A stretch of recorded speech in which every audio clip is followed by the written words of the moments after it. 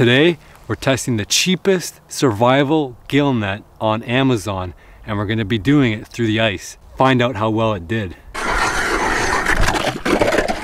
We were supposed to be able to paddle this pond today because we had some warm weather coming in. It's pretty early for ice over and we completely missed gill netting season. So I don't know if you joined us on the last one, but we tried to ice fish this without much success. Well, with no success at all. So the rods are out. We've got a gill net in. So I got this cheapest gill net on Amazon, I think under 15 bucks or something, delivered right to my door. Branded as a survival gill net, came from China. The label says it's new. It's not reused. This is not a commercial gill net, and the reason it's not a commercial gill net is because they're completely illegal. You can't possess any commercial gill netting, period. So this is a real treat for me. It's something I wanted to do since I was a kid, to be able to toss a gill net in a lake. Can't do that in any of our lakes because they're completely and utterly illegal. And even if you're a commercial fisher, you can't go in a back lake and toss this in. And we want to get our fish out of here before winter sets in for good. So what we're going to do is drill a hole all the way across the pond here so that we can get our gill net in, and then we're going to string it across, and if we have to, we're going to use some of our feed, and that should get the waters chummed up and get them moving in. But I suspect once one fish gets in there, or two fish gets in the net, and they start flashing around, that a bunch of other fish are going to come in for curiosity's sake and get caught too. So the real question is, will this cheap survival gill net actually work if you needed it? Look at your local laws, make sure that it's legal. If it's not legal in your area, do not have it with you because it's like a $20,000+ fine for even possessing them. So don't be driving around this in your boat when you're fishing, especially. That was easier than I thought. It's like Inuit fishing now. Who knew we needed an ice scooper? You know, somebody in the comments is gonna say, you should have just drilled one hole and shoved the net across and pulled it up the other side. That ought to do it. Nice line all the way across.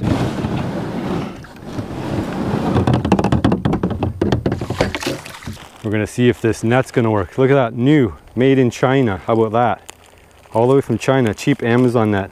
Some floats on one end and some sinkers on the other end. I'm not sure how big this netting actually is, if it's gonna work for our fish or not, but we are soon going to find out. It looks like it's a small, but I'm guessing the fish are gonna try to push through it, and then this netting is gonna kind of break a little bit, and then they're all gonna get tangled up. That's the hope, and then twist around. We will find out. It looks super brittle, tell you that much. Just gonna cover this back up because this thing is sharp. I want to keep it that way. If they don't swim by naturally, we're gonna chum it with some bait. Oh yeah, there's lots of fish going through there. I see a whole school of them. I don't know if you want to look at it, what it looks like in here, but it's like as soon as they pull it out, yeah, it's gonna be unravel. It's gonna unravel in a mess. Like I don't know how they put this together because I didn't want to risk messing it up. So I think we just get the two kayaks probably put together in the middle, and then we'll figure out which way this thing goes. And this is a one-time use deal. Yeah. So we gotta get it right, or else probably if we just throw it in there, we catch fish in a ball. The main concern is that we don't want to injure and lose fish. My main concern is I don't want to fall in the water. That's a good second concern. No, that's my one concern. All right, well, let's see how it goes. We'll get the underwater camera in, we'll get the GoPro down there.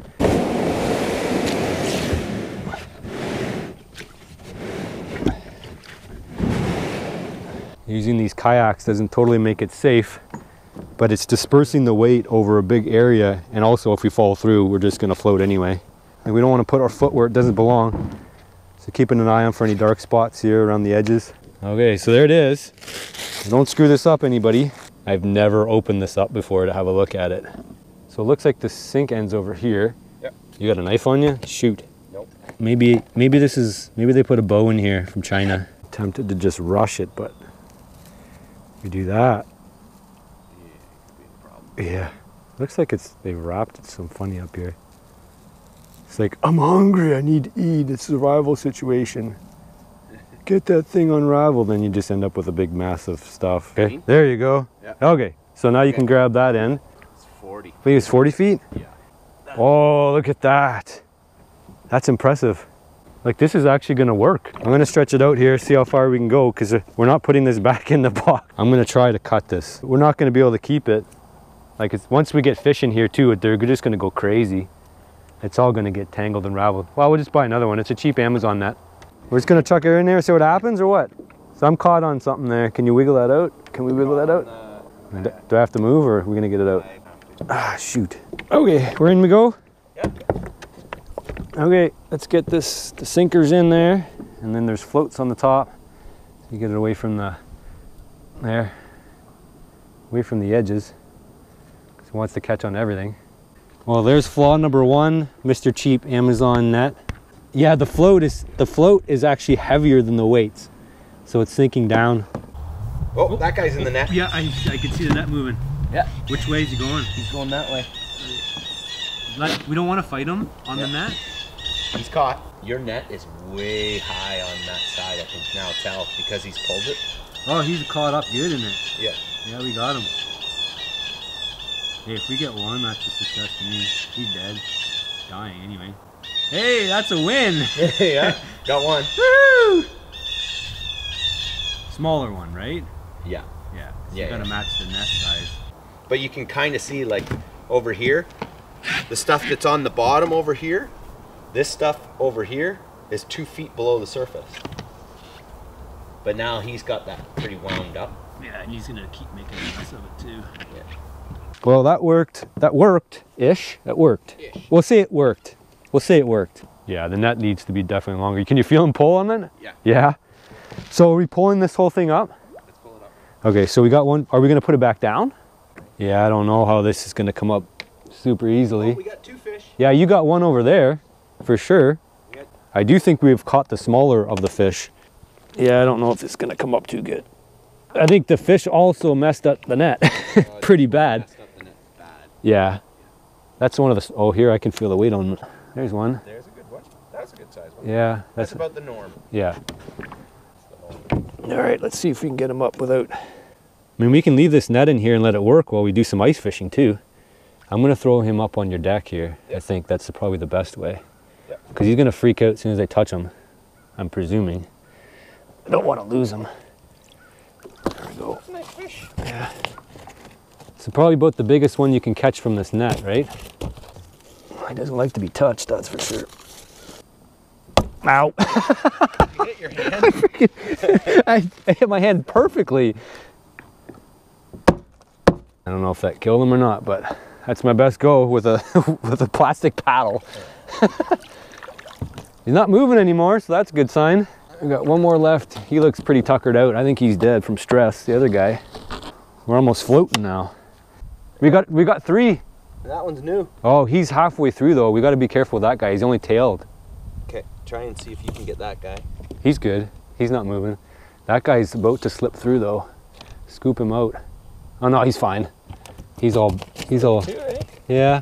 Well, see the size of the net we have here. I don't know if you guys can see, but it's only like 1 inch. So it's mostly, this is for more panfish. We need something with a bigger gap.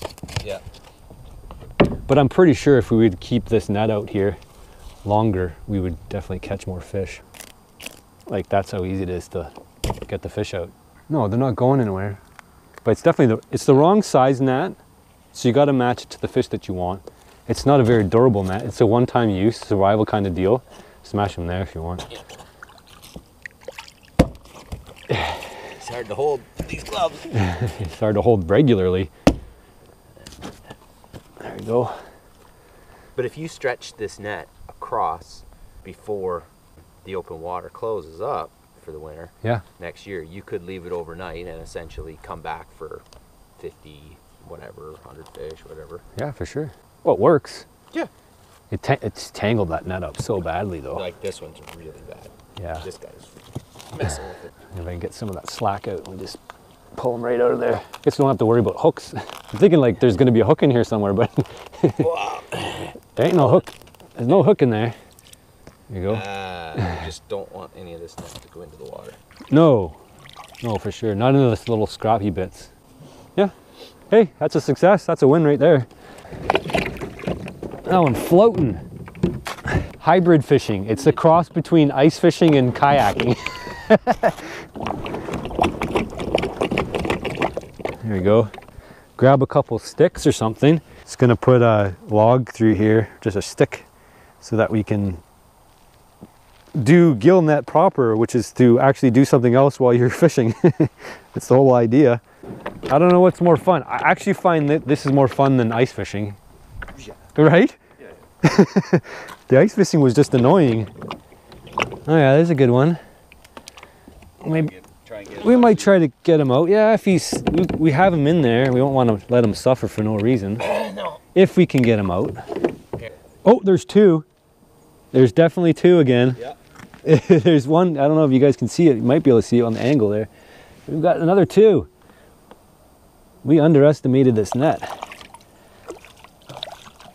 We don't want to horse him in here. Oh, and that guy's rolling it all up. Here we go. He's almost out. Yeah, he was almost out. We would have lost him. That other guy brought it up and rolled it up right to the surface. It's like they planned for it. Scupper. Clean that right out. There we go. So that's that. 4 on the deck and one in the water still. Oh, that's cold. I need my rubber gloves. Check out that haul. It's not bad for a few minutes work. Well, it's working. It's working like a charm, actually. I don't know if you can see every once in a while you watch that stick over there. It's kind of like an ice fishing indicator. So every once in a while it'll twitch. So it means we've got a fish on. Oh, and our aerator started working again. That's pretty cool. Oh wow, it broke that whole ice off Yeah. in no time. We might get enough sun and might break it up. Actually, in another week or so, this will all be open. Yeah, and then we'll have to move the aerator over here. Yeah, the aerator goes over here. Yeah. Because this area we're going to try to keep, well, this is the best spot for the fish anyway. This is where they hang out the most. Best spot for the fish. We can continue to feed them over the winter. And the ice will get thicker over there so the kids can skate and play hockey and not fall through. The kids? On you. We can go we can go skating over there. We can have a whole hockey game over there. That'd be pretty cool. You guys look forward to that. I'm looking forward to that. So big shout out to the dugout dude. Thanks a lot for the aerators. He actually sent us another aerator because of the positive comments you guys left. So we didn't have time to install it, but by next spring, oh, we got a whole bunch of things planned for next spring. This pond is gonna get a second leg. So dugout dude's gonna get his aerator. We're gonna have 2 aerators, and there's a big reason we're gonna have 2 aerators next year. So stay tuned to the pond series. It gets to the point where ice fishing, it's like difficult. Well, it's got, you got half an inch of water out here. We broke the big crack here. Sliding around on kayaks. Next thing you know, you go right through and just let the net do its job. So much easier. Yeah. We got to move our aerator. Our aerator is over at the other side of the pond, and we want to be able to skate over there, play hockey, and also our fish are on the far side of the pond over here. So what we're going to do is go run and grip the tractor, bring the tractor down here because it's got forks, and then we're going to move the aerator from the far side over to the near side where it's going to have its permanent residence. And then we have a second aerator coming for the spring, which we'll put, well, we'll figure out where we're going to put it. Depends if we do another dig or not.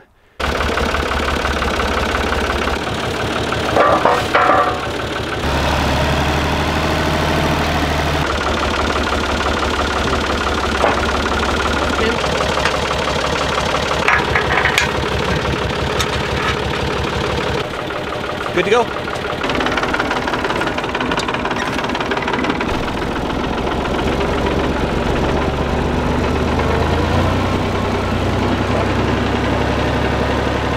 Yeehaw!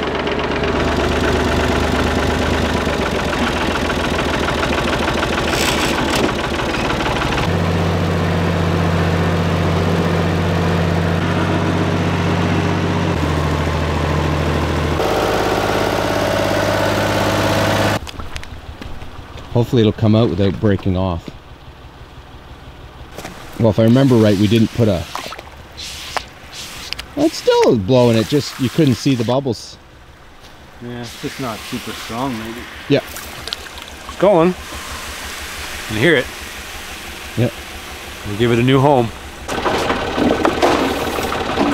Okay. Guide me in and hopefully we don't roll into the pond.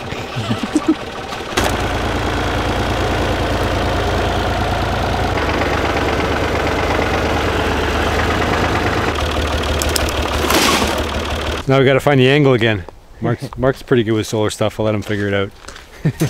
We were looking at winter solstice. Is that what it's called? Winter solstice. Winter solstice. 30 days 30 days from today. Yeah, and then we'll be in the clear because the days will get longer. Is that how it works? Yes. So the sun's over here. So we need to angle it. Well, it's pretty close. Maybe a little bit more. Yeah, just because of the trees. Yeah. But I can't really turn it too well. There we go. It turns and tilts. Ish. I think we'll just run with that. And give it as much down as possible. And there's clouds just came in, so we're certainly not going to get it fired up, but I don't think we need to chip running. It's running. Is it running? Just, yeah. Like the sun, it's just gonna get clouded out. It's right. Oh, it's gonna hit right now. There you go. Yeah, we got like 2 seconds though, because look at the sun. Now it's firing away. Yeah. Anyway, we've got our line already made, obviously from our gill net experience. So we'll just run it out till we run out of quarter cable, or not quarter cable. It's hose, and then we'll go out to the middle there and just drop her in. So I'll do that with the kayak. I'm not gonna walk out there. The spot's probably right here. Yep. So you don't want to go any further than that. You could probably drop it right there because by the time you sink to the bottom, you're going to use up your last 8 to 10 foot. Yeah. Okay. I want it facing upwards, right? Yeah, so when you drop it, see if you can hold it and then drag it. You guys want one of these aerators? They're super helpful for any backyard pond or backyard farm pond or whatever. They're meant for dugouts. Anyway, we did another whole separate video on just this aerator, so go check out the description if you guys want to order one. Super awesome. You don't need any electricity, just put it down there, put your hose out there, drop the stone, and you've got air into your pond. Perfect for any kind of backyard application or farm application. So if you've got a big pond, you can have multiple systems. Super easy to put together. In fact, out of the box, it was blowing air. That's cool. Stainless steel, right? Yeah. So all these fish are going to go to landowner. This is our gift for getting to use the pond. There's still probably 150 fish left. So we're just going to gut them, scale them, and we'll just debone it real quick. So we did find we caught the smaller of all the fish, not necessarily the big guys. Like the biggest ones here. And I think, you know, it was just luck we caught them. But we need to get like a bigger sized gill net. I don't know if you watched that date night video, but Courtney gave me this as a gag gift. It's got the boss, because I'm the boss. She kept putting in quotes. I'm not the actual boss, I'm just the boss. Mark's just over there. He's gonna rinse the fish off, and then we'll bring them back up here and we'll do a boneless, whole fish boneless. That's my preferred method right now for cleaning the fish up. All that feed, all the nutrients, so feed the bugs, we'll feed the little fish fry, whatever wants to pick at it, probably a turtle too. So what I've done is just gone down the backbone here, ticking off all the ribs. So that's normally attached here. So I've left one section that I haven't done yet, just to show you. So we're just gonna cut through there, and that separates it. Now, bone-wise, you still have the vertebrae here, and then there'll be some bones in the fins. On the top fin here too, there'll be bones, but that can be pulled out after you've cooked it. So what I'm gonna do here is I'm just gonna scoop right underneath the rib here, and then we're gonna take out, if we can do it properly here. My hands are a little slippery with the gloves on here, and we're just gonna scoop up underneath, and we're gonna fillet this out. And this I found is the easiest way to keep the most amount of meat on your trout. But you can see that's all that's left for waste, and that's not a heck of a lot, and you can't really eat that. I mean, you could cook that too, and then you could try to grab a little bit. I did mess up a little bit here, but what you're left with is basically all boneless. There's always a couple bones you might miss there, but you can pull them out, and you can see I'll do the same thing on the other side. And then when you stuff your trout or butterfly it, continue up, you can do a butterfly trout if you want to cook it. You can open it right up by going all the way out to the tail, like so. And if you do that on the other side, then that trout will open up nice and flat. And then you can cook it a lot better on a barbecue or in the oven. And then you should also remove the scales. There's not that many scales on this fish.